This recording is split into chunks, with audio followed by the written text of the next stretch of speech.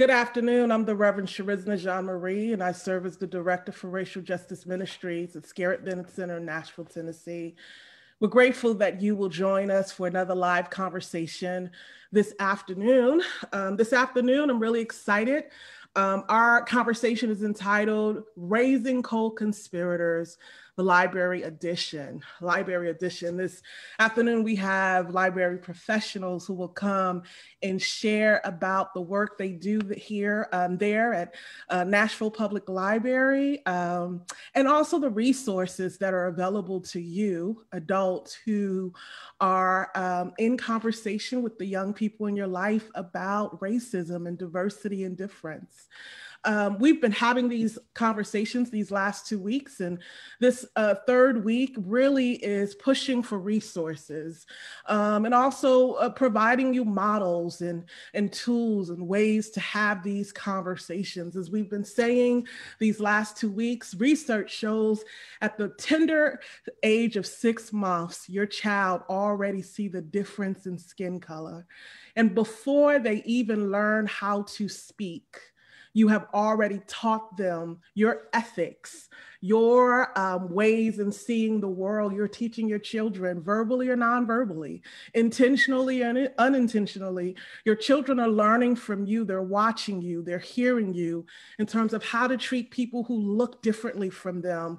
And so we want to invite you to be a co-conspirator, to raise co-conspirators, to be intentional about having conversations with the young people in your life about racism, because listen, racism is the water that we drink.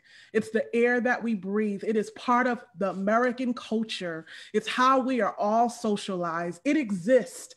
We see it every day. We live it, breathe it every single day. And so does your children. And I think children are our only hope for the future.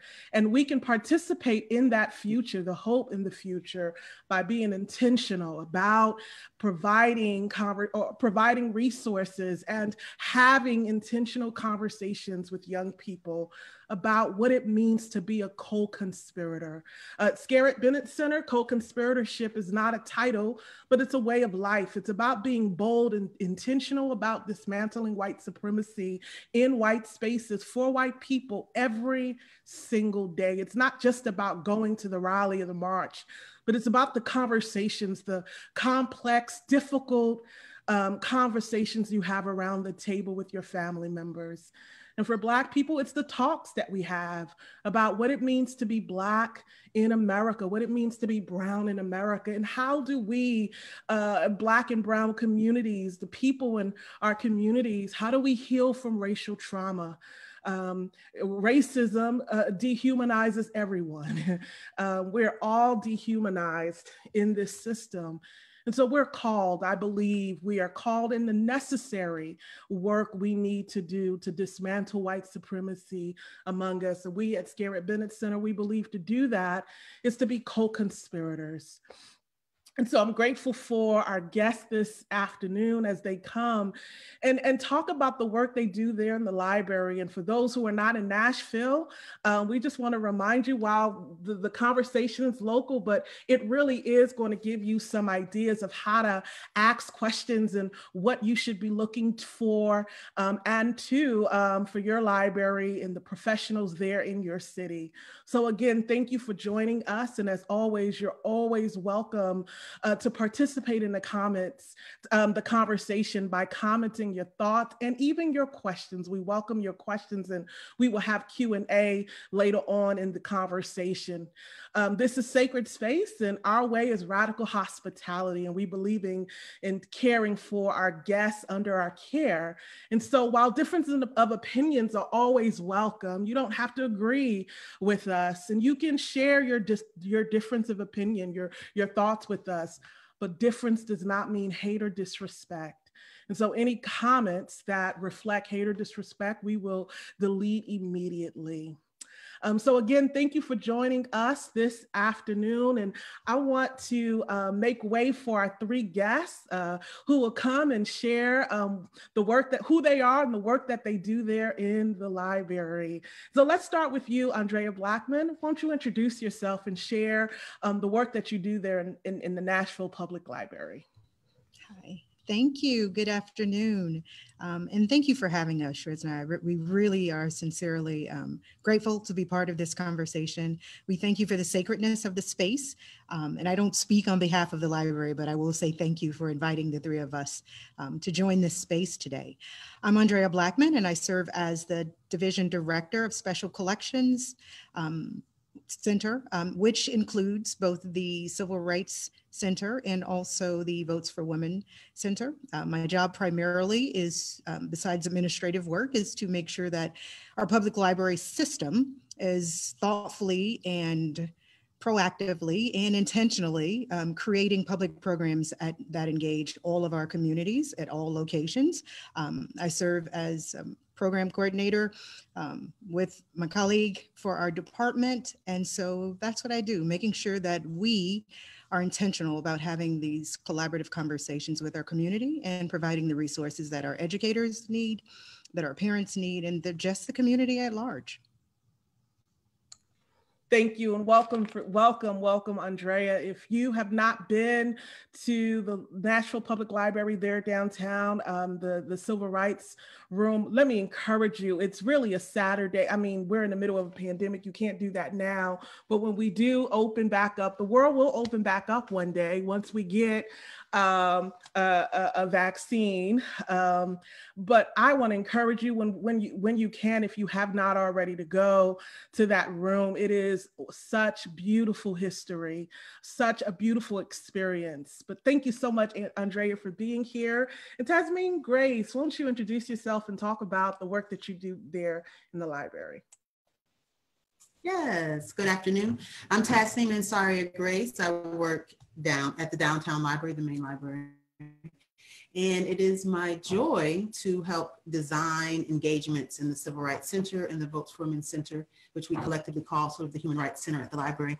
So what I do is try to think about ways to help our guests connect the history that is told in both those spaces to their contemporary experiences. So how do people, regardless of where you're from, and in this case, all over the world visiting Nashville, how do they make sense of, say, the 1950s and 1960s? And how is it still relevant? How is sort of history pulsing through the times in which we're still living in?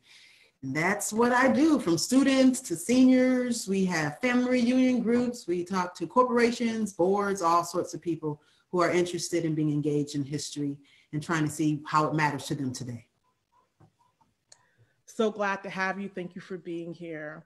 Claire Marie, won't you introduce yourself and talk a little bit about the work that you do there in the library?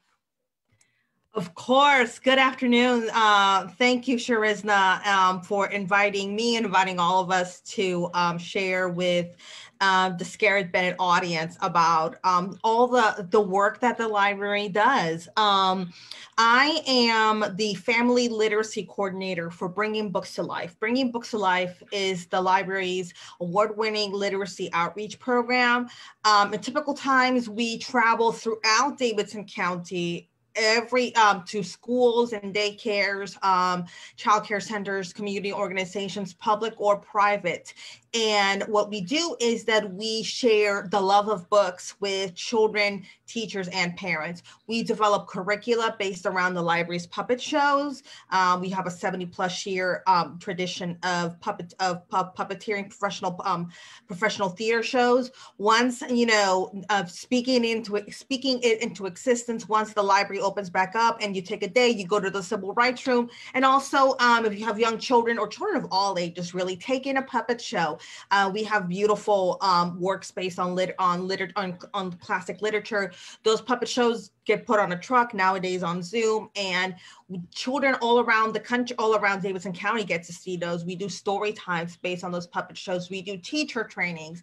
And what I specifically do as the Family Literacy Coordinator is that I partner with local schools, community organizations to present family literacy workshops to parents of young children, early literacy and school age, to show them how they can share books more often in their daily lives, but also how they already have powerful assets within their daily practices to really have a positive effect on their children learning to read and their children's literacy development.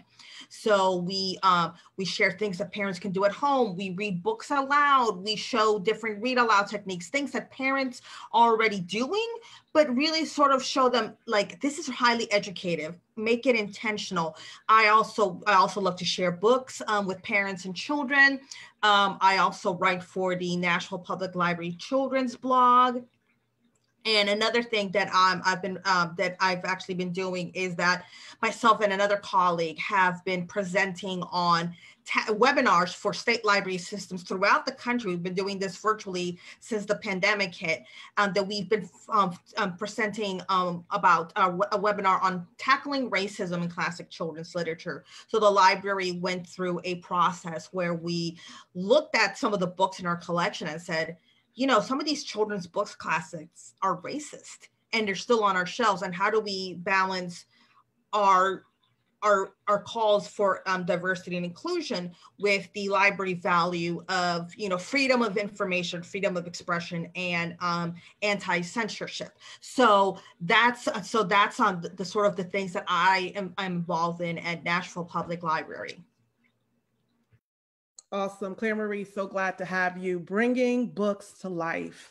So as we get started in this conversation, I want to start with Andrea and Tasmin, particularly around the work that you all do when teachers, educators call you and invite you into the classroom to have conversations around dismantling white supremacy, racism, diversity. Would you share a little of your experience about what it means to decolonize curriculum in the classroom, not just in the classroom? Again, our conversation is with all adults, right, who have children in their midst. And so it is curriculum everywhere, even the curriculum we have at home. How do we decolonize the curriculum so that it is inclusive and it tells the true history, right? The real history, and ways to dismantle white supremacy?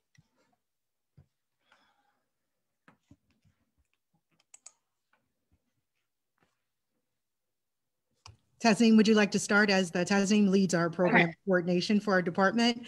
And so she is usually the first person that educators and parents will connect with when they are wanting to have these conversations. So it's natural that we will start with Tasneem.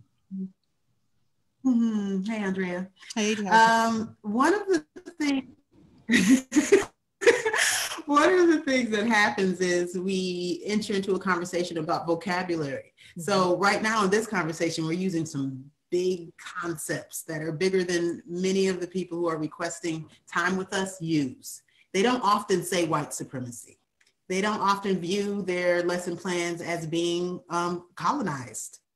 They often come into the conversation with us asking for history.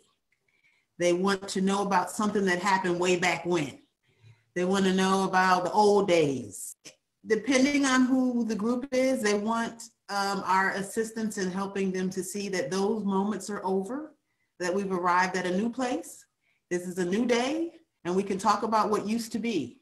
What happens in our conversation then is we start talking about where we come into a space that suggests that their history is a tether between then and now. It's not a stopgap. So the first conversations are, what are you seeking to experience? How can we get you there? And then how can we take you beyond that? That's where it gets exciting. I think Andrea would agree, because a lot of times the responses we get is that, oh, I'm leaving feeling differently than I expected to. And I'm leaving with different perspectives than I came in with. So to even get people to start to question the curriculum that they're already using, and even bigger than that, get them to realize that we're not providing a history lesson in the sense that we've closed the door on a reality. Instead, we're sort of broadening the door. We're opening a window to say, this is still in the room. That not everyone goes for it. Andrea and I have had people actually say, oh, okay, that's a little beyond what we're ready for. And we take that too. A lot of what we do is tailor-made for the audiences that we serve. We get very excited when people are expecting that they can be introspective, that they can ask more questions, that they can look for more than just dates and some biographies of folks. But once we sort of cross that bridge into understanding that we're talking about history as a continuum, then the conversation gets really juicy, because now we're talking about conversation. We're wanting the guests to be more critical analysts. We don't want them to be passive listeners. And so we're very upfront about that. This is an interactive experience. This is an experience in which you will be expected to identify what you see in an old black and white photo from 1952. And then how do you compare it to the life you're living in 2020? Who are you in those photos, and who are you in history? And so it really does call for a different kind of experience. And I think the ones that some people think they're going to get, where they kind of go, oh, right, Dr. King. And so we're hoping that we nudge folks beyond this sort of comfortable space of the feel good. It's not always feel good. And we also talk about, you mentioned here, sacred space. We talk about that. We try to make people feel like they can be both introspective and curious and transparent. That's where we hope to end up. It is not where we begin. But our intention to help people recognize that we are living within the history that we are speaking about. That's our goal. That's our goal. Andrea, what would you add to that? I would add that, so much of our work, thank you, Tasneem, so much of our work is I would say all of it is intentional.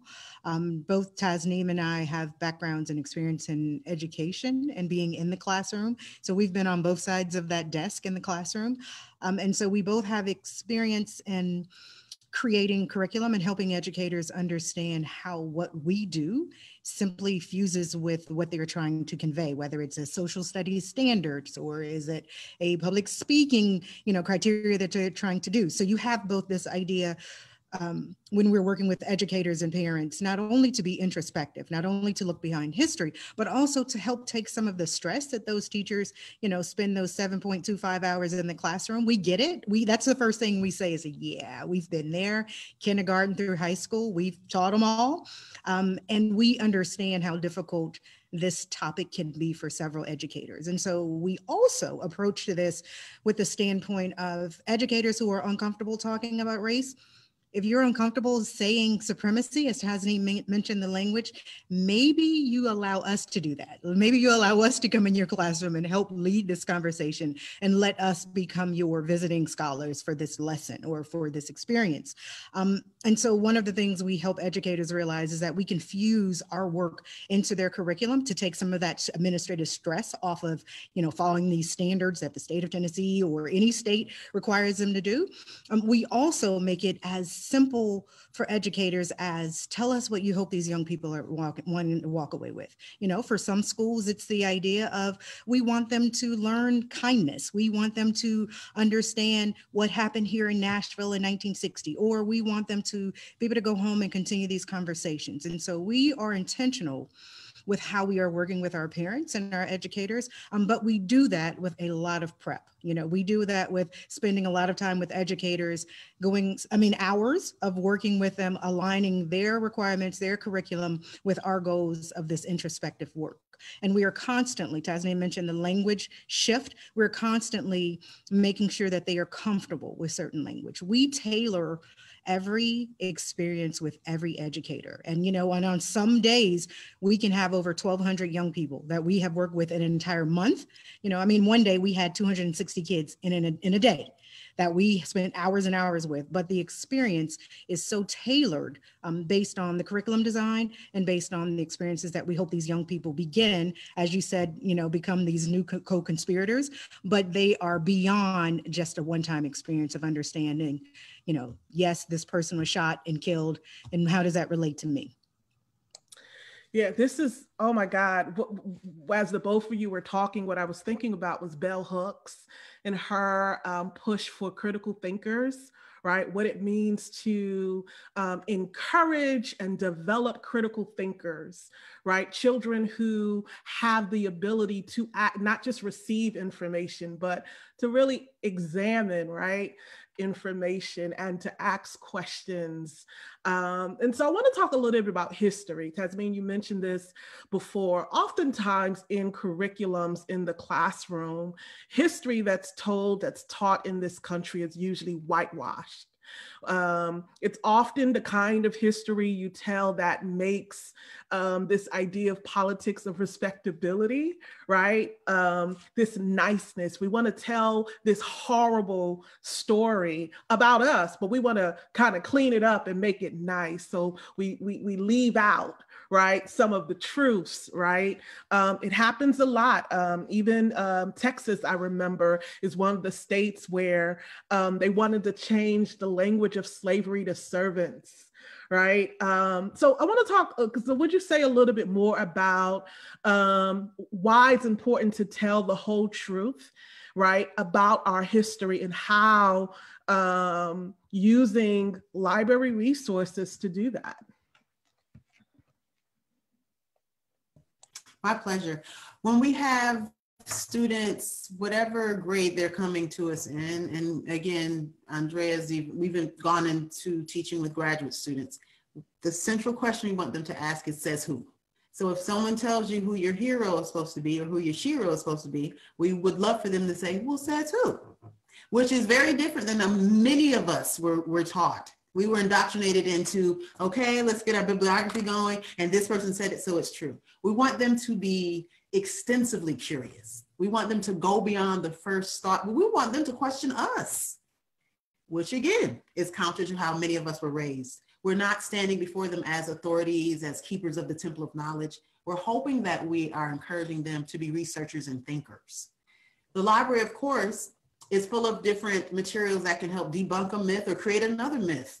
So we are also wanting them to examine the room. If they do get the opportunity to come into the Civil Rights Center and the Votes for Women Center, we want them to come in with questions and a little bit of suspicion as well. So who designed this space? We ask them, what do you think this space is supposed to make you feel? Not one way. And so depending on how they walk in and what history they walk in with and the stories from their families they walk in with, one person can say the Civil Rights Center feels inspiring. A complete another person can say it feels depressing. One person can say it feels like it's telling the truth. Another person comes in and says, this is all a bunch of crock. And that's very real. But the fact that we invite them to be investigative and suspicious, I think, is where the beginning seeds of critical analysis get planted. We are not giving you one truth. We don't believe there is one truth. We believe in the truths of kindness and the ethics that we talk about of goodness and respecting each other. But the truth in terms of how history is remembered, we want them to question who's telling it. And so then, of course, to use the library to gather voices. Well, this author said this. Well, why did this other author say something different? Why does this one picture communicate pain, and to a whole nother set of eyes, it communicates protection? The sweet spot we get into is when you have one group of people and they all start sharing the different perspectives they're gaining from the experience. And then we know we've hit upon something really special, because we want them to recognize everyone's not going to remember or retell history in the same way. Just as you said, Trisna, we don't have to agree. Agreement doesn't mean love. Agreement just means this is the thought I keep thinking and the thing I keep telling myself I should believe. So when we invite and give our guests permission to question us, to question this thing we call history, to question even photography, which you think is sort of locking a scene in time, but even that, you can look at it and see things total different ways. And that's what we're hoping we inspire. Is there another way to see this? Is there another way to understand this? Andrea loves to talk about Dr. King and how the reverence with which we speak his name doesn't allow for us to look at him as a renegade, doesn't allow for us to look at him as a conspirator, let alone co-conspirator. And so really pushing the envelope on who we have declared as our sort of mentors in revolution. We're supposed to think great, big, delicious and reverential thoughts about Rosa Parks, and we forget all the other people who might have stood up to authorities on buses and on street corners and all that. We forget about all those folks. We want them to come in and say, how come there's no women in this room? We want them to go into the Votes for Women space and say, how come the women all look like they're elders? Where are the young people? We want, so we're wanting them to question, and we're not shying away from that. We see that as, that's when we feel like we've done something real. is when they start to ask us questions, which means we look at ourselves differently. What do you say, Andrea? I would add to that, what distinguishes us in our work and the spaces that we are talking about from any other space is the fact that we have an entire collection built on history, but not just one perspective. And so when Tasneem is talking about those, as any educators that are listening know, those primary source materials, we don't always just start with the John Lewis and the Diane Nash oral history. Let's not even go there. Let's dig deep into an oral history of someone who says, wait a minute, I didn't even believe in the nonviolent movement. I was just there because I needed to get out. Like, is he a revolutionary, and why was his story left out of the room? So we have an entire collection, whether that's oral histories, photographs, primary sources, handbooks that some of these giants carried around with them in the 1960s to help us tell that story and challenge history. Love it, love it, love it, love it. I want to talk a little about language. I want to talk a little bit about language. When I hear you, both of you talk, you all, the passion, the love for this work exudes. It makes you, like for me, it makes me want to come in the classroom and learn from you. That's impossible to do when you're uncomfortable. And oftentimes, adults get really uncomfortable with language like white supremacy and racism and race and how it translates to children, right? And how children now becomes uncomfortable. I know growing up, one of the things that we would often say is you should never talk in public about politics, religion, or money, right? Politics, religion, or money. And then it's also, you should never talk about race in public. And these ideas that these conversations should not be taught in public is killing us as a society. So we keep these secret thoughts and they translate in actions that are hateful and even violent, right? And there is no reckoning, like emotional justice would say, or in this work, racial justice, to call people back in, right? And so I want to talk a little bit with you all, if you can share a little bit why. I want to flip it from educators to now parents and coaches and adults who have children. Why is it important to normalize these languages in children, languages like race and racism and diversity and difference and white supremacy? Why should parents normalize those types of words in the home so that it makes it easier for educators to educate in the classroom?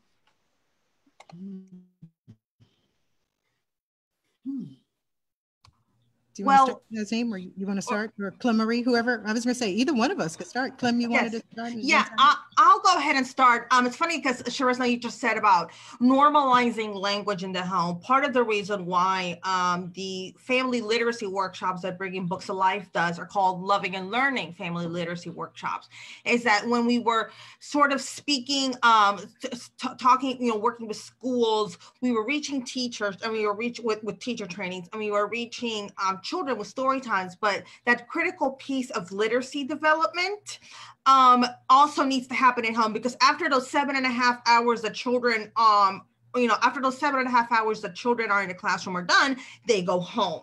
They go home to their parents, they go home to their family members, and sort of to complete the literacy loop that can, the reading and the sharing stories needs to continue. And I think also in the situation of having conversations around race, because a lot of times when we don't talk about it, it becomes a bad thing, sort of that Black person, or, that, race, and, sort of the whisper and the shame, because we've been taught, yes, that we don't talk about these things. These are not conversations for polite society. And the thing is also, part of it's that we have to get used to having these conversations and to talk with children, as opposed to children will say just about anything, but a lot of times oh, look at that, look at that person over there. And they'll say that Black person over there, or, no, don't say that. It's like, yes, they are Black. That's because they have more melanin in their skin than you do.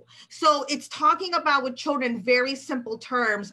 There's, as a librarian, as someone who works with children and parents, I can definitely give you a list of books. I did prepare for this conversation a list called Books for Discussing Diversity and Difference with Young Children. It's a book list that I've made that's publicly viewable on the library website, and just some ways to start, sort of ways to have the conversation. It's sort of, we're talking about the realities of race. It's just a difference in melanin. And you start develop, having the conversation around that, and knowing that these aren't one-time conversations. No child wants to be sat down to have a very serious conversation about something. That's like the talk that parents have about the birds and the bees. It's like, oh my gosh, that's so embarrassing. And you shared a story decades on, it was so embarrassing. And it was so uncomfortable. And we need to be able to talk about sex and race, these kinds of things, and these are conversations we come back to with children again and again. With young children, maybe you're just, that's because, oh yes, they're Black because they have more melanin in their skin, one little piece, and you continue to come back to it. And with the books that you read, sharing stories with children in your home, and the children in your home, the children in your life, stories that have diverse, that are diverse books, as people in the children's literature world call it, that have children of all backgrounds being children, and sort of making it part of the making it part of the conversation. And I think for me, particularly even for adults, picture books are a good way. Books are a great way to start a conversation with children, to talk about your feelings. And even for adults, picture books are a great way to sort of start having it, because it can help you to enter into a conversation in a particular way. And sometimes I'm a big proponent of picture books, because they can really reveal deep truths that, you're reading a bit thick, long book, and it's like, yes, you are working through this, but sometimes, a really good picture book will distill it, and sort of a way to start the conversation and come back to it again and again. I think it's interesting. Clem said we should be talking about sex and race all together. Yeah, let's see how that works for us in the Great South, Clem. Let's make educator. We're going to talk about sex and we're going to talk about race. That's going to be great. It's going to be great, but I think it's part of the sort of removing the shame around these topics. Yeah. And I think particularly sometimes for white folks, there is the very real fear of getting it wrong. Well, you're going to get it wrong. That's just a part of it. And but it's also having, I guess, that recognition, the humility of, oh, let me learn again. Yeah, I come at it at a different angle than Clem. I enter into this space of having conversations with adults, not through the use of a picture book. I come at it through the use of having them look at themselves. Right? Because what we're finding we're wanting to, we meaning the collective we have communities, we say that we're not racist, right? And very seldom will you hear the common lay person say that they're anti-racist or they're working toward. We hear the word ally a lot. We hear the word, I'm genuine, I'm kind, I just want the best for people. So I enter into these conversations with the community with a different lens of putting the responsibility on them, because if they are going to be what they are claiming they want to be, whether it is being an anti-racist and what that journey looks like individually for them or collectively for their home or their organization, then that responsibility lies on them. And so I start with them examining themselves in that conversation. So we're going to look at who we are and how we see race and how we go and ask ourselves, why are we uncomfortable? What is it about the word supremacy that makes you uncomfortable? Let's start there, right? And so the idea of one of the things that Tasneem and I tried to do is, again, you talked about that sacred space, letting everyone know everyone's struggling. We're all dealing with something. We all are swimming upstream. We all come into this space with hundreds of years in our backpack. I'm unpacking as they are unpacking. And that reality, we use a lot of levity. We are very comfortable helping people understand that we can get beyond the discomfort. In order for us to get beyond the discomfort, there are certain steps we have to take. Now, I will say, and Tasneem could echo on this, when we are doing our facilitation with adults, we come, even that work, we come to it with different approaches. I tend to lean a little bit more in line with the work of Dr. Ibram Kendi, as Tasneem. Some people aren't just ready for those conversations. Some people will never be ready, but those people who are ready and who are committed and joining us in this journey, those are the people, and that's where I'm going to spend my energy and work toward. Thank you for that. I want to remind the viewers, if you have any questions or comments, to please add them to the comment section of this live stream. And also the resources that you're hearing, our guest list, are also posted on our comment sections for your usage as well. Thank you. This is so great. And people are already commenting, really appreciating this conversation. Andrea, you mentioned something. I want to talk about implicit bias, and that the reality is there are many, particularly white people, white educators, white parents, who often enter the conversation unaware of their implicit bias. And you cannot enter the conversation of educating children, young people, about racism if you don't believe racism exists.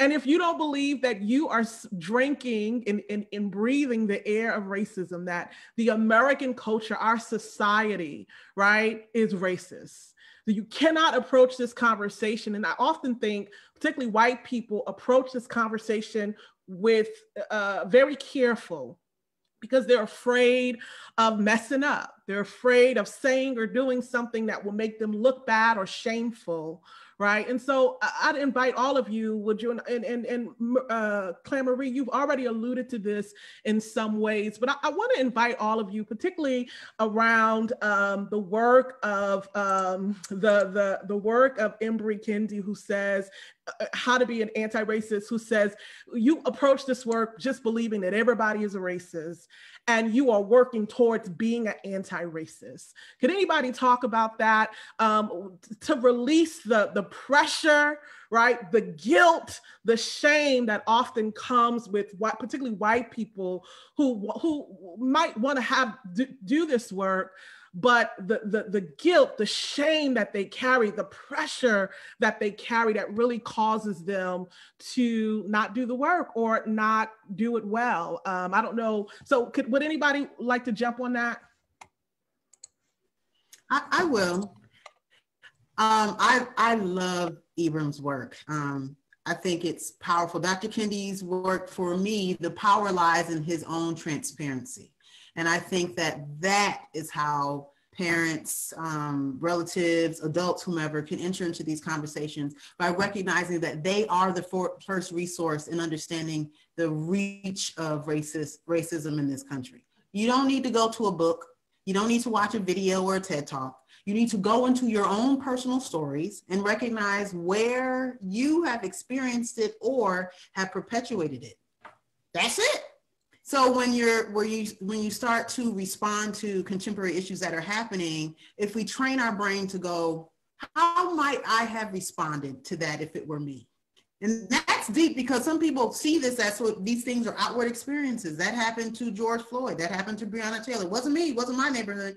But Dr. Kendi's work encourages us to see us all swimming in this pool of racism. So we all are responding to it, even if we're not claiming our response. We are. It's in ourselves, right? And so I think that one of the things that we can do in conversation is to try to pull out our own personal stories. Mm-hmm. How did I respond when I was traveling? Andrea knows this story, traveling through Mexico, and realized that I was stunned to see wealth in Mexico. Why am I surprised that there's wealth in Mexico? What does it mean that I don't think Mexicans can be rich? Oh my goodness. Am I also just, sort of guilty of all these sort of stereotyping and biases and implicit biases, everyone else? Guilty as charged. But then what do I do with that story? Do I just sort of tuck it in my shame pocket and not tell anybody? Dr. Kendi says, no, you got to go start telling folks, hey, I do it too. I suffer from it too. But I also malign people with it too. And so I think that will both rescue some of us who decide to just see us as the receivers of racist thought and racist action, and recognize that we are also empowered as racists to do things that are identifiably racist. Takes away the binary of victim and villain and guilty one and innocent one and all that, and says, nope, this is a human issue that we all have to work through together. And I have my own stories. I don't need to go to the library to get a story. I have a story. And so then if you go in your family circles and any kind of circle you're in, and you're watching people try to grapple with this tough language, and you sort of condense it into, well, let me tell you a story about when this happened to me or when I did this thing. then we can recognize what our personal role and attachment to these big ideas are. Yeah. Everybody is swimming in it. We all have the stories. We do. That's right. Yeah. I appreciate that. I think part of particularly our work, anti-racism work we do at Scarritt Bennett Center, we talk about the difference between guilt and shame, right? And so guilt is feeling bad for something I did. Shame is this idea that I am bad because of something I did. And so we try to dismantle that thought, right? When we say, listen, we are all drinking the water.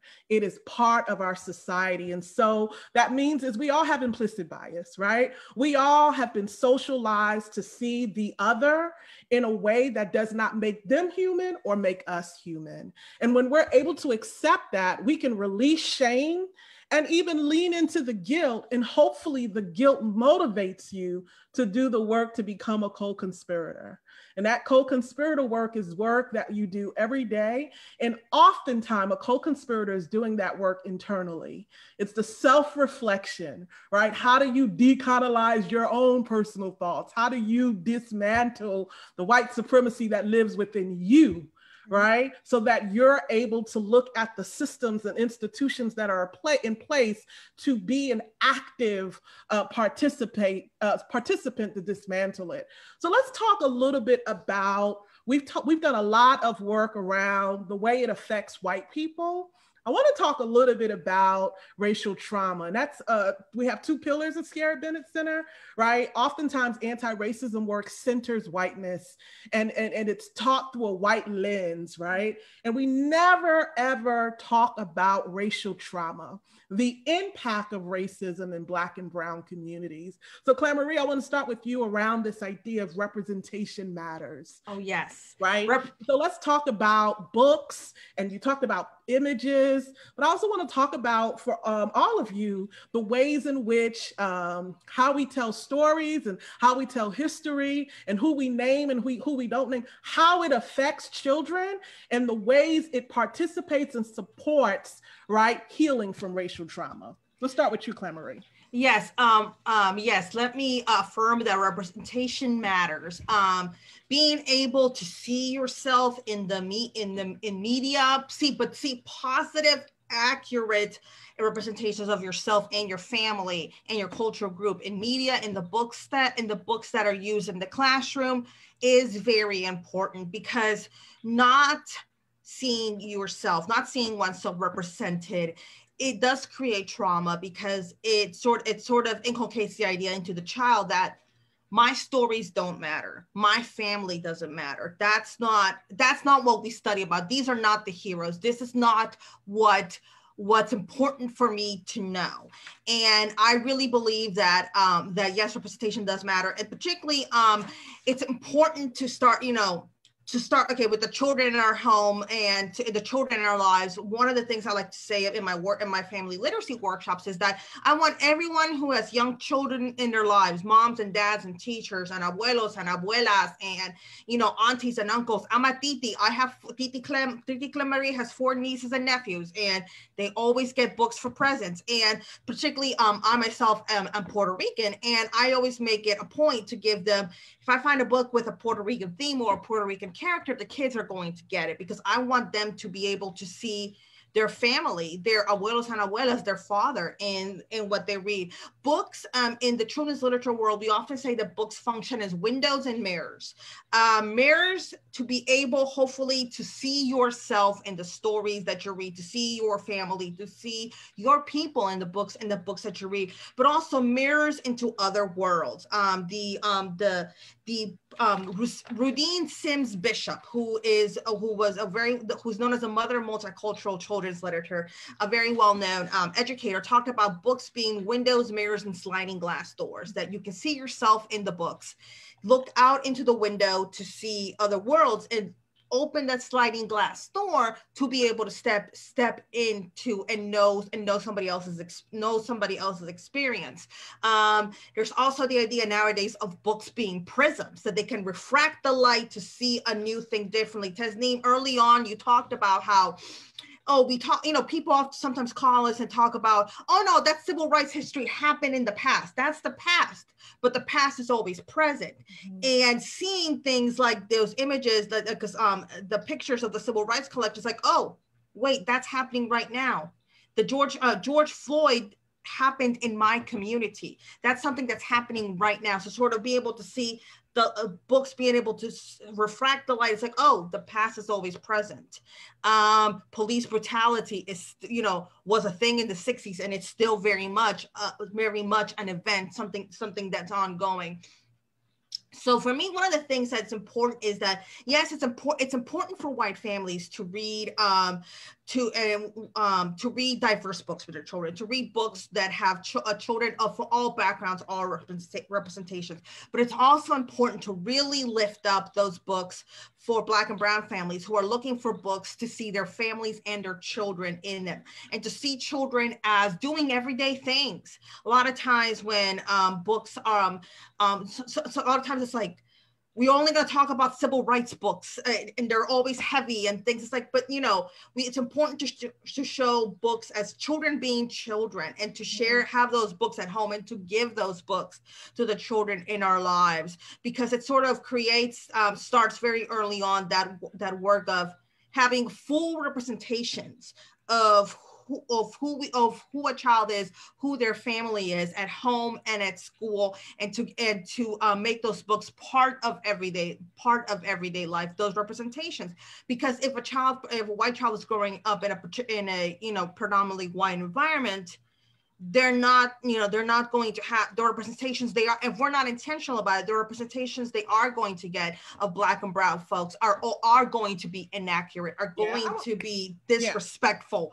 Awesome. So I want to talk about that a little bit more, Claire Marie, and bring in Andrea and Tasmin, because my background is college. I've worked in college spaces, colleges and universities most of my career, and I'm always surprised at students who come and say they were born and raised in white communities in the rural area, and they've never seen a Black person until they came to college. So imagine, right, a 17, 18-year-old and what that experience, that transformation is like their first semester, and how traumatic that is in many ways. And also imagine what they heard or did not hear about people who do not look like them.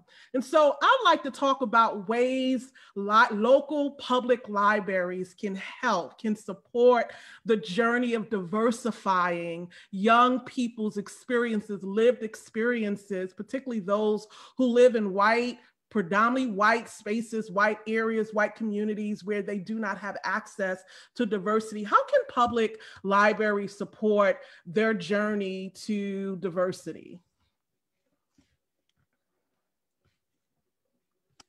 I'll start. And if I can go back to one of the amazing things that you were talking about when we were talking about Dr. Ibram Kendi, just an amazing shout out for those of you who are listening and you go to the library's website, you can search our previous programs where we actually had Dr. Kendi here in this public library talking about this very thing that we're talking about for a couple of hours. So do your homework later and go listen with Dr. Kendi and how he continues to help us, each of us, grapple with how we're dealing with this idea of becoming anti-racist. So that's the first thing I wanted to say. And so what can public libraries do? So one of the things that I think is so key when, for those of you who are around the country and you're trying to figure out, so my library doesn't have a civil rights room, or my library may not have an entire team dedicated to working with curriculum development for schools. What we have found, and one of the greatest resources that we have within our institution, is the fact that we have made it, we have become a model for other libraries. And so we actually work with other libraries all around the country. Tasneem and I have traveled as far as Springfield, we've gone to Louisiana, we've gone everywhere working with public libraries, helping them to do exactly what you just said. How do we diversify our public programming?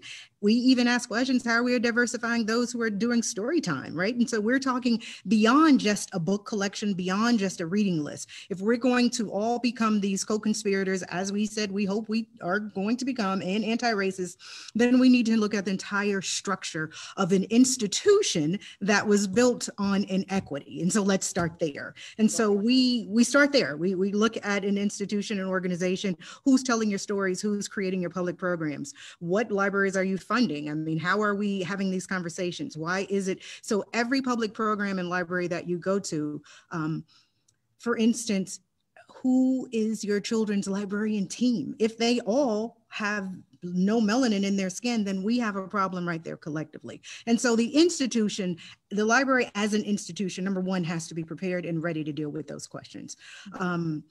And Tasneem can talk a little bit more about how what we do here to make sure that teachers and educators and communities are making sure that we have these conversations. One of the things, Shrezna, you mentioned about trauma. You know, it's so important for us in our work to not only understand what slow grade trauma looks like as we're facilitating, but also it's important for us to realize that no one person bears this burden of eradicating any ism from the world. That's not my responsibility as a person, as a Black woman. That's not solely my responsibility.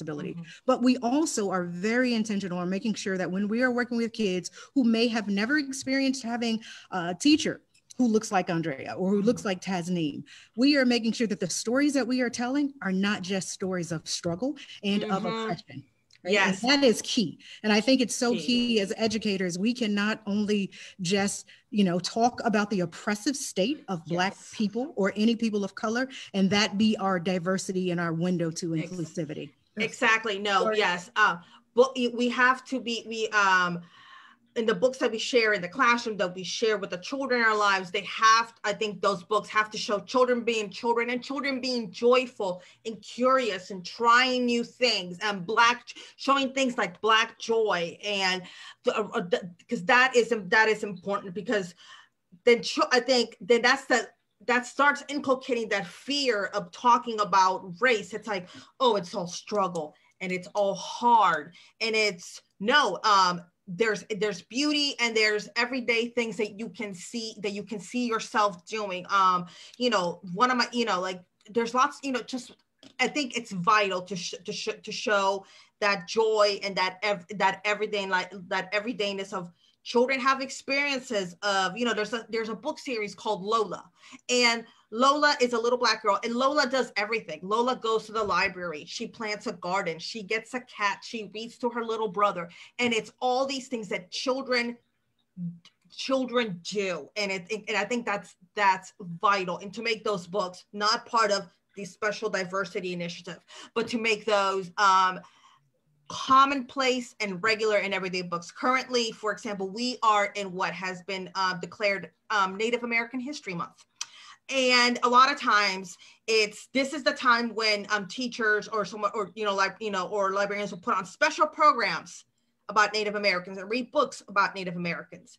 This is not just the 1 month to do it. You do that year round to show children that this family is like, just to hopefully be able to, yes, use that book as a window, but see parts of themselves in it, to see it like a mirror. Yeah, the power of storytelling. Tasneem, I want to bring your voice in, but I'm just thinking of one of the experiences I had with college students, and we were at a workshop or something, and we were talking about poverty, and the question was, where can, you know, these students respond to poverty? And the first answer that these white students responded to was Africa. Now, I was at the poorest state in this country, West Virginia. Okay, you can't go to one corner to the next without seeing poverty in West Virginia. I lived there for almost 2 years. But when the question about poverty came about to these white students, they automatically thought of Africa. So storytelling, the power of storytelling is messaging, right? And so Tasneem, will you talk a little bit about some of the programmings that you all offer at Nashville Public Library as it relates to this here? Yeah, that's a great example of being able to say says who, right? So we talk about poverty and you say, oh, it must be Africa. Says who? Really? So some of the programs we offer have a lot to do with paying attention to what contemporary interests our guests have. And those are either in the library guests or guests that we're actually going to their schools or businesses or corporate boardrooms, whatever. We try to look at the amazing sources of media that tell stories that people don't expect to find. So Vanguard of the Revolution, talking about the Black Panthers. We have programs that help to both demystify revolutionaries and also to expand our knowledge of them. So suddenly we're aware that there are the Black Panthers and the Yellow Panthers and the Brown Panthers and the Red Panthers, and people are like, we didn't know that. Well, now you know. And so that's also pointing to a resource that the library has, but it's also helping people to see beyond their original understanding of something, how to not be afraid of people who might have been called combative or counter government. Other kinds of programs that we get very excited about is that when people invite us in to help them look at their interpersonal relationships around race, identity, and social justice. Andre and I can sit for hours thinking about different ways to help folks not just be so centered on history, but to recognize the history they're making as a family, a work family or an actual family. So if I can pay attention to what's in the news, how am I paying attention to the person whose cubicle is beside me? If I'm only exposed to people who look like me, but then I go into different spaces, both in my job or at my university or wherever, what are my first impressions of that person? What do I imagine that their first impression of me is? And so those kinds of engagements, again, very tailored, very customized to the people who are asking to have them, are really pushing towards some introspection. We do become aware that we all have sort of libraries of lived experience that we have tucked in our own personal archives in our brains, how we're sort of getting to information. So when we get into a room, we ask that question, when did you notice certain things? When did you notice social injustice? People always start talking about, well, when I was 6, or I was 5, or my grandparents said this to me. And so really pressing upon people that, we mentioned that parents are a child's first teachers. We're also their first librarian. We're the first people who say, this information is valid. This is legitimate. This is how you should see yourself. This is how you should see other people. And so when we get invitations, and we're getting more invitations. When we get invitations to come in and facilitate those conversations, I feel like that's when we're actually getting closer to the word transformation. We don't expect a huge shift, but we start to expect shifts in how people see themselves. And I think that's where all change begins. Do I get to look in the mirror and recognize both the things I'm not proud of and some of the things that I'm trying to become more proud of? I would say too, that when people are looking at imagining different neighborhoods and different people, going to libraries is beautiful, but I think also acknowledging that folks who we might see as them have their own ways of recording their histories and their own ways of maintaining information about their own stories. There are agencies in every city that are social justice or social service agencies that have their own libraries. And by libraries, I don't mean just books. I mean ways of passing on information, be it oral, be it optical, however it is. So you don't necessarily have to champion this public space of a library as being the only place you can go to learn more about people. To imagine that there are actual Latinos who have Latino libraries who have ways of archiving their history, right, Marie, that are not necessarily connected to the library. That's right. I think people also need to go into libraries and start to question the staff. They need to say, and once you get into a consciousness that says, I'm looking for books about me, you need to also look for people working there who look like you. Yes. That's where some of the shift is going to take place. If it's just a library of white people, what are we expecting? That's right. That's good. If it's just a library of Black people, what are we expecting? If it's just a whole bunch of sameness, you're not going to get expanded thought or expanded views. And I think the patrons need to start asking those questions. Ask the librarians, well, can you please point me to the person who might be an indigenous person who's put up this display for Native American History Month? That's good. Where is that person? And then ask why that person's not there or why those people aren't there. The library is there to serve you. What are they serving? That's so good. Push them forward. That's good. This is great. Wow. I really have more questions. We can do this all day, but I want to move to the Q&A because there are a lot of questions that's come through from the audience. So I want to bring the audience thoughts in this space. Claire Marie, I'm going to start with you, but anyone can also add to this. A question from the audience. I'd love to get some anti-racism reading lists from you for elementary age kids. Definitely want to kind of pick your brains all they can. So here's a question from the audience around anti-racism reading list for elementary age children. Yes, I actually, for this program, put together a list to start talking about, books to start these conversations with children and to sort of have that anti-racist reading list. But keep in mind that this isn't just a one-time thing. You're not going to read a list of books and and have these books at home, perhaps then later on gathering dust. Hey, all of a sudden I'm anti-racist. We all know that earlier this year in the summer, books written by Black authors following the murder of George Floyd really shot up in the New York Times bestseller list because, people were buying these books to learn and everything. But then we have seen just following, not to get too partisan, but to call it out, that following the general election, for example, 55% of white women voted for Trump. Who's buying these books and then apparently letting them gather dust on their shelves? That's right. So part of it's, to have these books but to use them and to come back to them again and again. I did have shared some reading lists on books for discussing diversity and difference with children.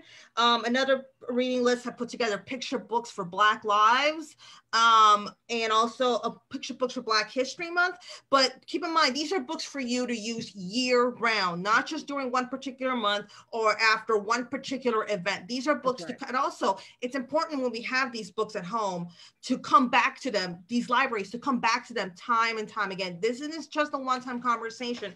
When you're sharing a book with a child, because particularly I work with early children's literacy, and when a child is learning to read, there's a lot of different things going on. When you're talking with an adult who, can read and, can discuss things on a higher level, there's other things going on. But I know particularly for me, for children who are parents who are sharing books with their children at home, it's important, there's no law that says that you have to finish a picture book, particularly in one sitting.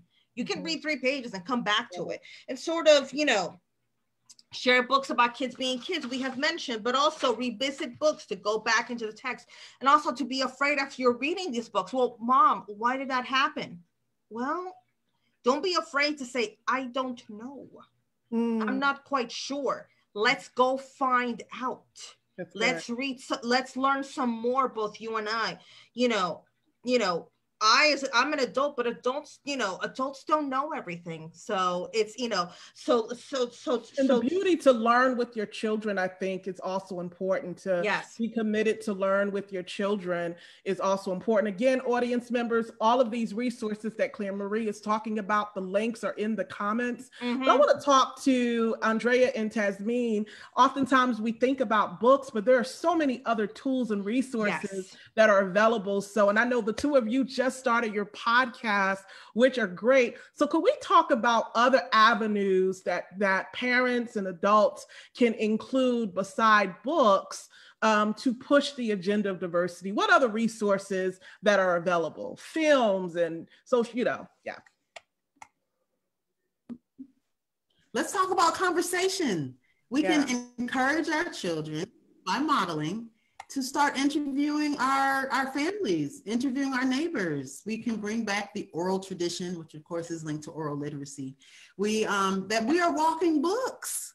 So go find somebody in the neighborhood, if not in your house, to sit down with a piece of paper and a pencil or your phone on record in the memo app, whatever you're using, and to get them used to asking questions. That's good. Could be challenging for some people because in some of our families, we're not encouraged to ask questions of adults, but we're trying to encourage curiosity. We're also trying to teach a skill, and those are research skills, right? But I think that trying to get them to become curious. So how did you respond when this happened to you? And so what did you do next? How did that feel? It's empowering for a young person to get permission to begin to delve into sort of the memories of some adults. start training young folks to ask each other questions. Like this whole art and science of conversation is in itself an entire universe that they can get lost in. Yeah. Sometimes we put so much emphasis on the written word, we forget about the power of orality. And I think we need to bring it back and make it relevant so that it both legitimizes it as just sort of a social exchange, but it's a great way to gain knowledge and information. It's a great way to expose different truths. Speaking of our podcast, Truth Be Told. And so we're talking about different truths. We're talking about different ways of seeing things. And so you get to that by using the art of conversation. Andrea, what would you add? The only thing I would add to that is how do we take something that seems so pie in the sky as the art of conversation, and for the educator who's listening, they're like, but how am I going to make that work in my classroom, right? And so then you take the need for the art of conversation, you reach out to your public library staff, Tazim and Andrea, and say, I want to create a whole lesson on how to teach my children how to become oral historians, which we've done. And so we literally go step by step with teachers. We take our equipment in the classrooms. We even have an app that we can actually show them how to use, model open-ended questions. So not only are we getting at this idea of helping students to become inquisitive and curious, we're teaching them how to ask open-ended questions. We're teaching them how to document history, how to interpret history, reinterpret history, and challenge a narrative that they may thought they knew about their family or that particular group of people. So that's how we take this idea of an art of a conversation and what does it really look like in practical terms for the classroom, for the parent, for all of us. That's why you have such, you have oral history organizations or companies like StoryCorps that is like, this amazing thing, because you take the art of conversation, you make it practical for people, you tell people why they need to continue to do it and how easy it is to do that. Yeah. And so when we talk about these resources, the resources are unlimited. There just has to be someone to be committed. I think that we're forgetting that part of commitment, whether it is in a book list, whether it is how do I talk to my children, how do I change the staff at my rural library. There has to be a level of commitment on whoever is making that change and making that push. And you have to expect what that backlash is going to look like.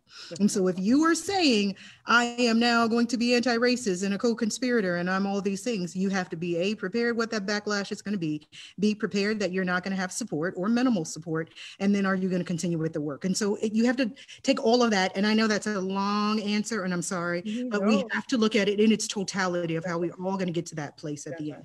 Speaking of art, the art of conversation, for those who are watching, particularly our white audience, the urge oftentimes around diversity and anti-racism is to go and have conversations with your Black and brown friends. Don't do that. We understand white supremacy lives in white communities and white spaces. You want to dismantle white supremacy, stay in the white community, in the white spaces, and have those difficult conversations with your white friends in white community. Because what often happens is you go to your Black friends and you don't even realize that you're triggering them. You go to your Black friends and you are asking them to hold, right, that space, to take care of you in that space, and to be the all-know-all of that space. And they're the ones who are inflicted. We're the victims of white supremacy. And so it is unfair.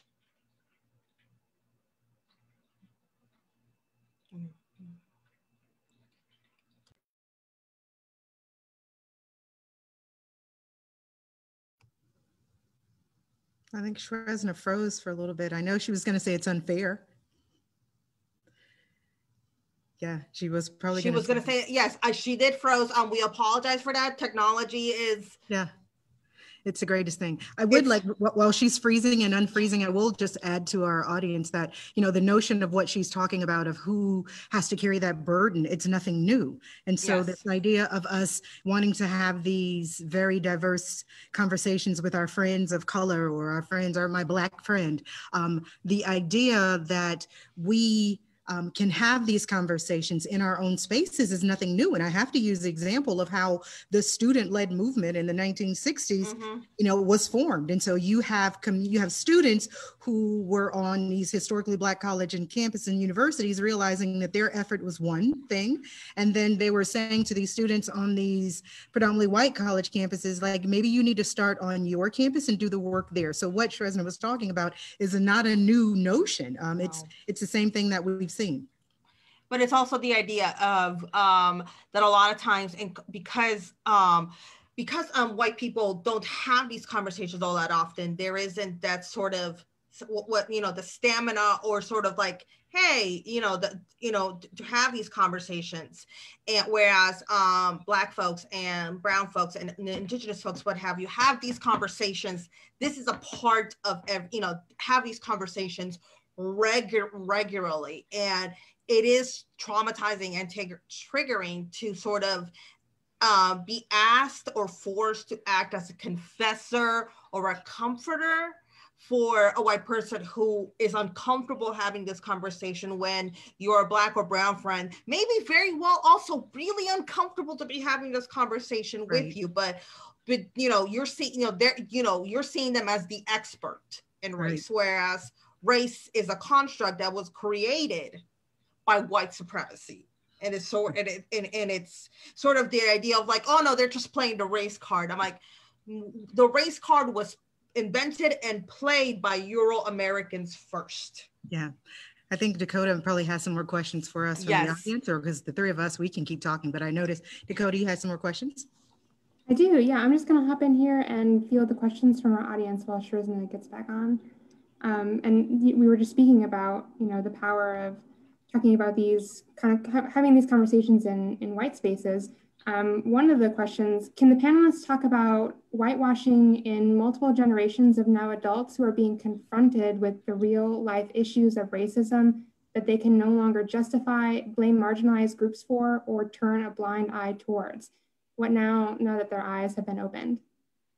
Yeah, I think I would love to, I'm gonna throw an audible at Tad's name on this question, but I would love for her to give the example and talk about, for instance, part of our programming design, what she has designed is this idea of once you notice, the idea of noticing, when you can no longer deny that you notice, what do you do now? Tad's name, if you could talk to him a little bit about like that program of like, look, based on James Baldwin, and we're talking about we can't unlook and unsee once we notice.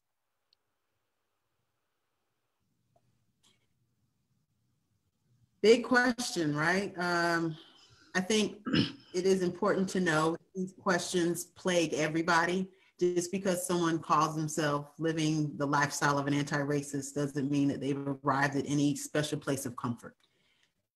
Just listening to you ask the question, Dakota, I thought, exhale.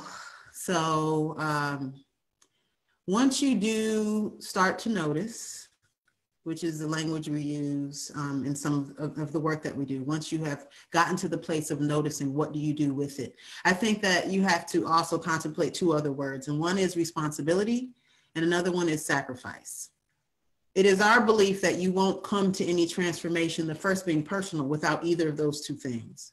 So the noticing is not enough. It is nice that now you see things, and I think that that awareness can take you to the next step, but it is by in no means supposed to be the landing place. It's just a launch pad. So now I see it, what do? You have to contemplate the duty you have to the awareness. And then you have to figure out what you need to give up to get to the place of activism.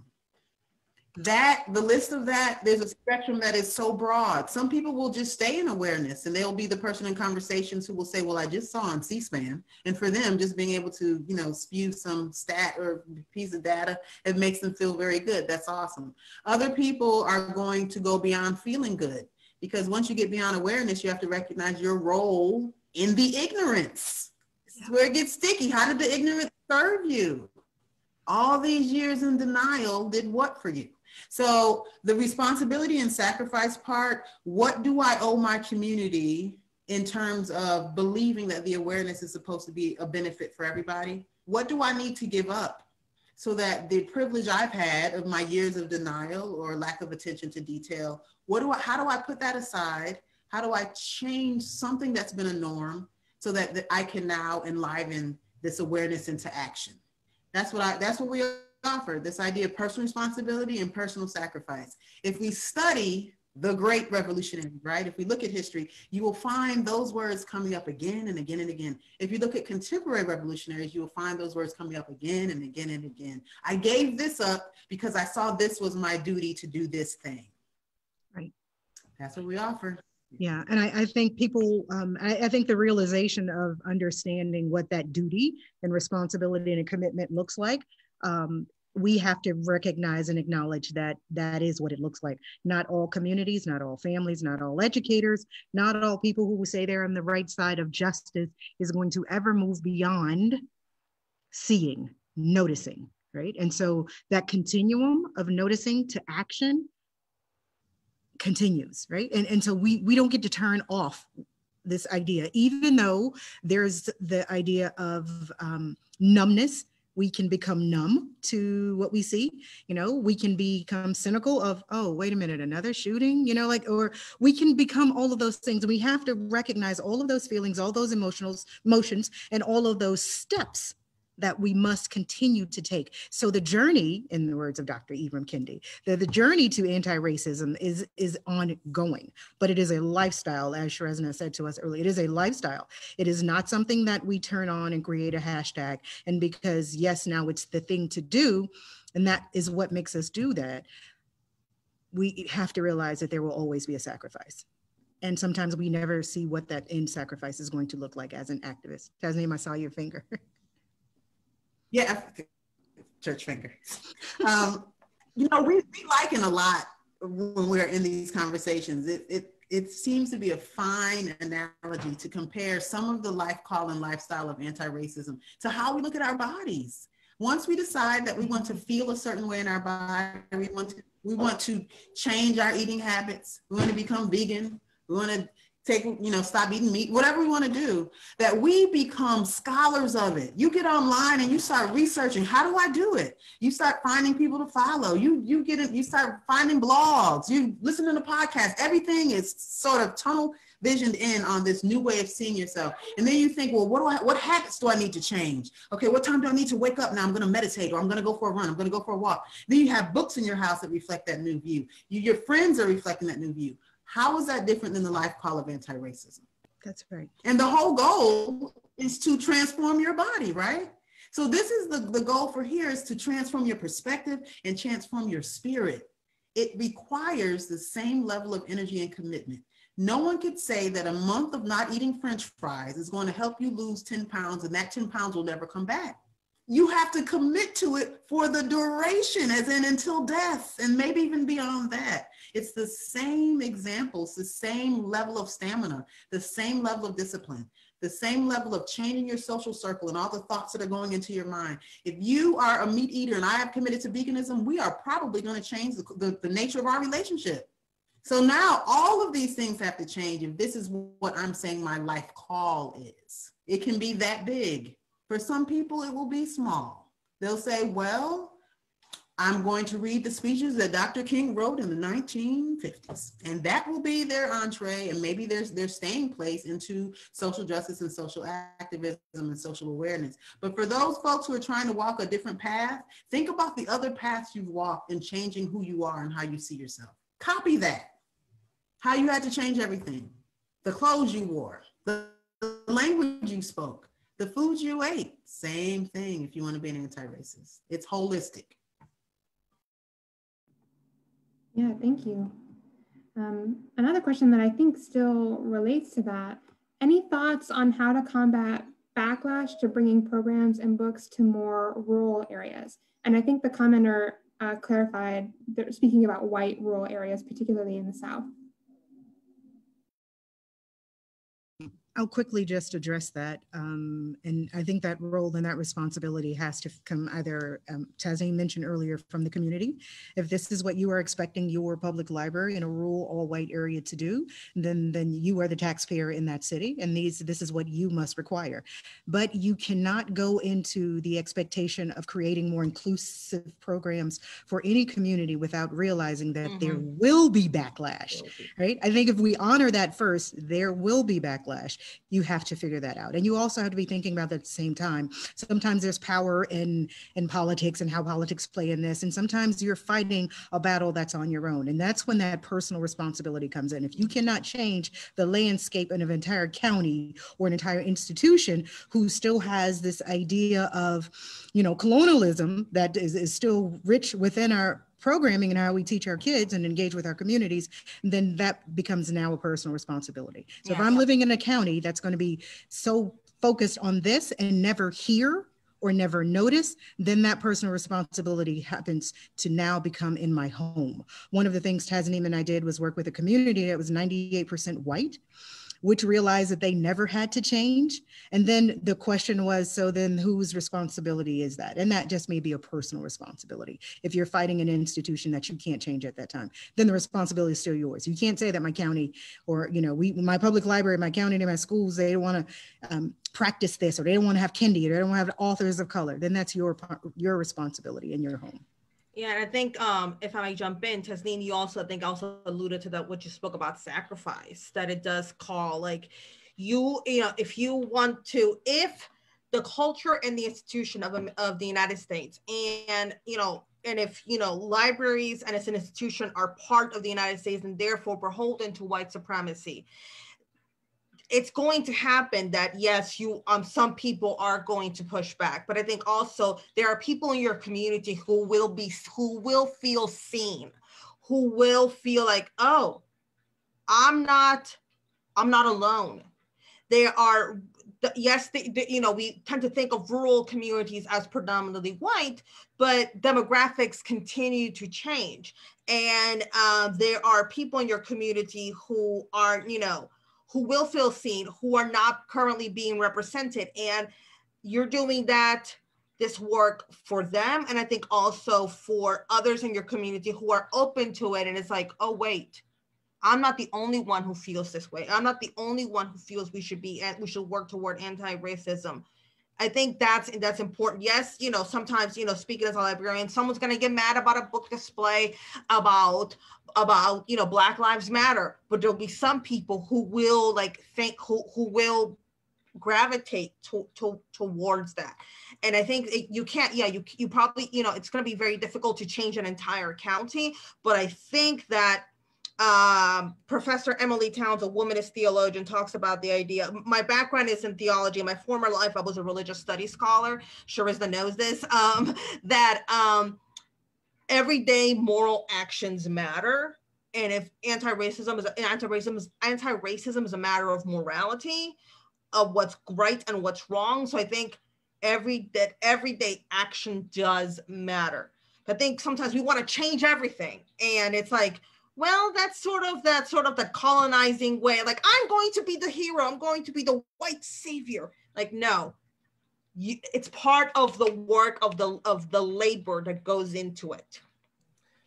Let me add also, particularly for those who are watching, anti-racism work is disruptive.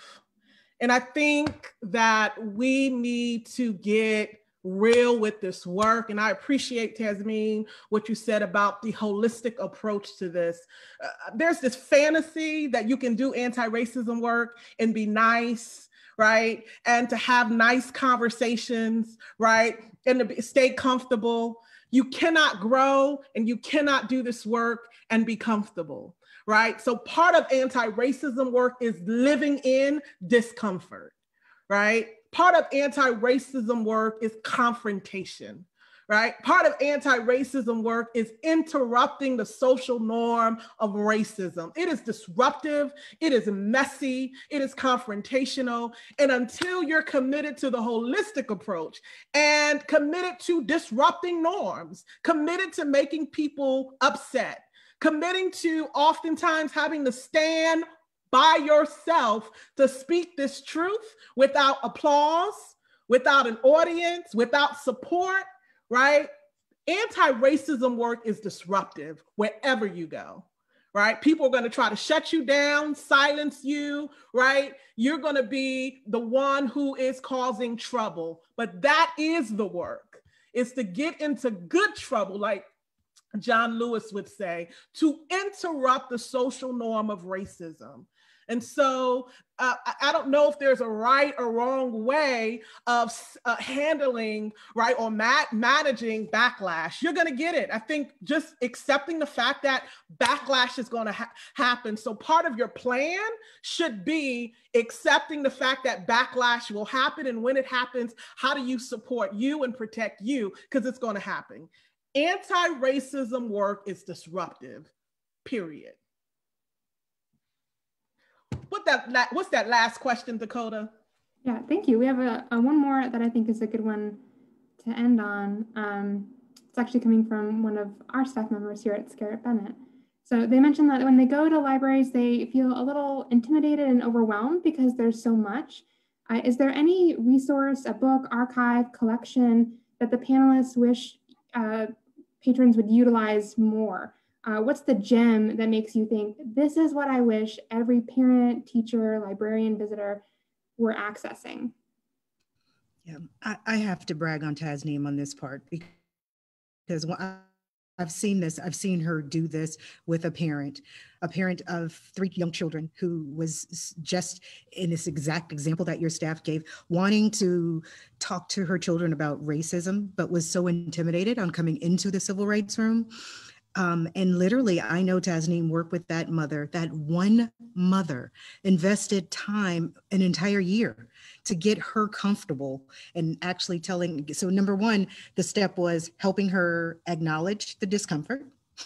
Number 2 was helping her realize, if you're never going to come in, you're never going to confront it, you're never going to deal with racism, the very nature of you wanting to stay at bay at your discomfort, then you're not ready for that conversation, being bold enough to say that. And so that parent has to understand, if they're not ready and it's uncomfortable, well, that's understandable. Just the institution of what libraries were set up on their founding, this idea of collectors and higher ed and knowledge, can be intimidating for a lot of people. It's intimidating for all of us. And so that person who has that question should reach out to, first of all, let me just say, they can reach out to the 3 of us, any of us, and we will be happy to help them navigate. Maybe coming downtown to the Civil Rights Room in this huge monstrous building is too much. Then let's point them in the direction of maybe their local branch, post-pandemic, or some local resources that we can help you with to be able to navigate that. But that parent also has to be aware of their own personal responsibility and where they're going to play in that, because no librarian or library staff is going to take on the responsibility of making someone feel comfortable if that person is not willing to work with us. There has to be some level of, okay, I'm going to get it. We're going to help you get it. We're going to baby step it, Bob, all the way there. But there has to be some level of responsibility as well. Thank you all so much. And we offer, oh, really briefly, this is another analogy that I think works. When you give a child a shot, you say, it's going to hurt, baby, but it's good for you. And I think sometimes you have to use that same kind of language. It's going to hurt a little bit, but it's good for you. This is called medicine. And it's not cherry flavored. We're going to give it to you, swallow it down. And so that kind of looking for other examples in the lives of folks to say that you do this already. You do hard stuff. You do uncomfortable things. You do it all the time. Just take that same resolve and use it in this place as well. Okay. Awesome. I mean, what an amazing hour and a half this has been. I mean, our comment section is lit up.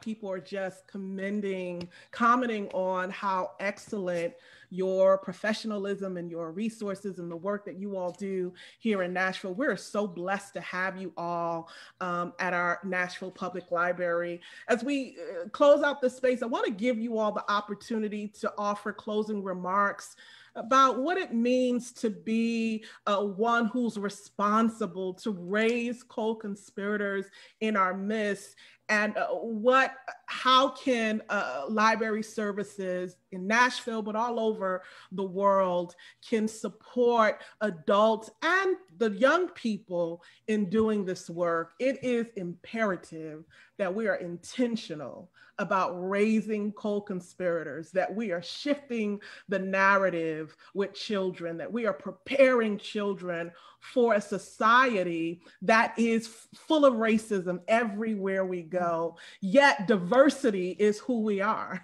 And so what do we do with difference, right? How do we prepare children to embrace and celebrate and live with diversity in a moral way? And how can library services and the resources and the programs that libraries offer support that work? So I'm going to start with you, Claire Marie, particularly around literacy. Would you share your closing remarks with our audience about what it means to raise co-conspirators?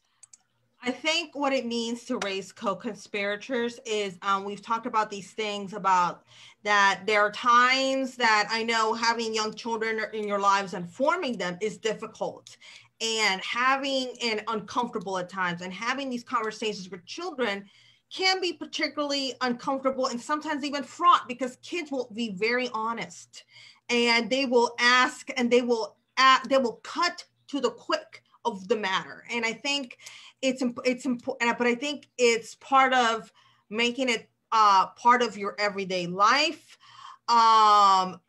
Libraries, one of the things that we do during untypical times, we have things like story times where children can meet children from all over and do that. But I think also we can help you find ways to amplify your home library, because it's important for children as a literacy advocate, an early literacy advocate. It's important for children to see you read, and it's important for us to be intentional about the books that they see us reading, and also the books that we share with them. And sometimes you may think about, but I don't know where to start as far as, sharing books with my child.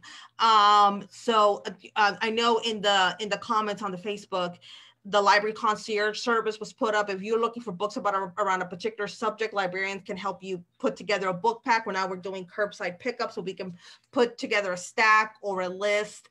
I think it has to be part of parents willing to be uncomfortable and also to be willing to say, I don't know. Let's find out. Andrea, you spoke about how Tasneem worked with the parent for a year to be able to have these conversations, and sort of the realization that you're not going to raise an anti-racist child in one sitting or in 1 year, that it's going to be a lifelong thing. And our children are exposed to a lot of different viewpoints, and being anti-racist is countercultural. So I think it's important to sort of realizing that it's going to be sort of, coming back to this again and again and again, and being intentional about the kinds of activities we have with our children, the kinds of things that we do with them. But I think it's going to be like raising a child is a lifelong thing. So raising a co-conspirator, an anti-racist co-conspirator, is going to be a lifelong thing. Because I think also not many of us were raised with that mindset. So we, in a sense, have to do the work of healing and raising ourselves. And sort of addressing what we experience as children. So, but like Sharizna said, and I think Andrea said, you can reach out to any one of us as far as different resources that the library offers. I particularly work with helping parents share, be more intentional about literacy in their daily lives. So you can definitely reach out to me, and we can talk about that, but also, being intentional about the kinds of books that we read aloud to our children. Claire Marie, thank you so much for your passion, your wisdom, being a great co-conspirator doing this work. We're so grateful to have you this afternoon, and Nashville is blessed to have you at the Nashville Public Library. Thank you. Taz Marie, I'm sorry, I'm the mixed your name with Claire Marie's name. Tasmeen, will you offer closing remarks to our audience? What does it mean to raise co-conspirators in this day and age, and how does library services support that work? Yeah, thank you for that question. One of my friends uses the phrase that she's raising revolutionaries. And I like that language. I like the language because it suggests a certain power in being a questioner, in being curious, and being analytical, and being suspicious sometimes. And that I think when we do that, we break a norm, which is to say you're young, so be quiet and let the adults tell you how to think. And so when we think about raising revolutionaries, we can go into any situation in which there is a sort of typical and normal way to think, and normal way to follow adults, and normal way to be sort of subservient to these ideas that adults have, and that, you know, I'm a young person, I'm not supposed to think a certain way. But when we reach this age of consciousness, when we begin to question, that we can invite young folks and adults too who are entering into a new phase of social consciousness to ask bigger questions, and to ask the questions of other human beings, not just sort of, in some ways it's easy to pick up a book and just look at a line of text and say, okay, this is going to give me my information. We are in community with people. And I think that when we're raising revolutionaries, we're also raising people to be curious enough, to be bold enough, to begin to get into community with people with whom we can have honest conversations, honest disagreements, and open our minds into new ways of thinking. So raising co-conspirators and raising revolutionaries, tandem goal for me. Tasmeen, thank you so much. Love your passion and your willpower, and even the vision to raise revolutionaries as co-conspirators in this day and age. We so need this. Thank you so much, Tasmeen. Nashville is so blessed to have you there at the Nashville Public Library, and we're grateful at Scarritt Bennett Center to share this space and time with you today. And last but surely not least, Andrea, would you share your thoughts on what it means to raise co-conspirators, and how can library services support that work? Thank you, and I'll promise I'll make this brief, something I never am. I will say, as an institution, if libraries around the country could change their shift in their thought process, as in creating public programs, move away from thinking in the traditional roles at which we serve, that people are consumers of, of this information. If we move our thought process away from that as this collective community and see our role, our primary role is nothing more but to prepare young people for the world that they're about to inherit and that they are living in. That's it. That's how libraries can do it. Andrea Blackman, thank you so much for sharing this space and time. And Nashville is so blessed to have you there leading the civil rights and the women's rights room and all the other programming and leadership that you provide at the Nashville Public Library. So grateful to have you. For our audience, we did not have time to answer all your questions. We forward your questions to our panelists, but let me also encourage you, beloved, if you do have a question, you can use the Nashville Public Library's online concierge form to request specific resources, questions, books, and they'll be happy to support you in terms of curating a custom stack of books for you. And that's also a way that you can contact them to ask questions in terms of how to prepare you and your family and your classroom and community to be co-conspirators in our midst. Again, we want to thank all of our panelists today, and we want to say thank you to our audience for joining us in the conversation. Many resources in our comments section in this live stream. So we want to encourage you to read the resource and how to contact our panelists. They're right here in Nashville. For those who are not in Nashville, we want to encourage you to use this conversation to support you in terms of how to ask those questions in your libraries in your cities and area. Thank you again for having us. God bless you and goodbye.